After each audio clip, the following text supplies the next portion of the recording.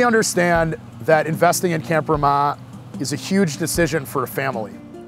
Luckily for us, the broader Jewish community in the Midwest, our conservative synagogues, federations, and a large and engaged donor base at Ramah, Wisconsin are equally invested in this task.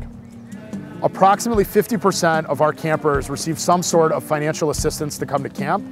Our scholarship process is conducted in the most menschlich way possible that allows for us to provide appropriate financial assistance to over 200 families this summer in a way that respects the integrity and confidentiality of our parents and children.